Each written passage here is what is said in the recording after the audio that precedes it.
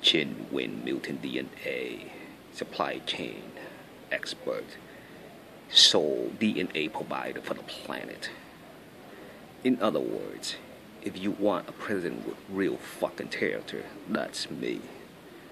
Look at the multi fucking characters like Steve Harvey, Donald Trump, Simon Cowell, Mike Holmes, and you understand why they're successful. Deep fucking characters, deep skills, and I got a tiger dick to go with that. Not a fucking 10-inch dick, but a tiger dick to go with that. Yes, into the hot vaginas and breasts. Deep character, that's me. Fancy fucking coach that doesn't work. All the previous leaders in history, check out their track record. They accomplished nothing. What did they have? Lots of fancy quotes, including Dr. Martin King.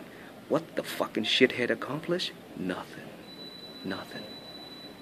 After 50 years, still fucking nothing. Why? Stupid fancy quotes that don't fucking work.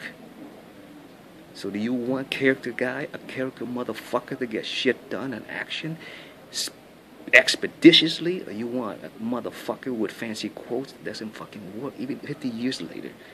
Dr. Martin Luther King, fancy quote, none of that shit fucking work. That black fucking fancy quote shit doesn't fucking work. You understand the difference between character and fancy bullshit quotes? What the fuck do you want as your president?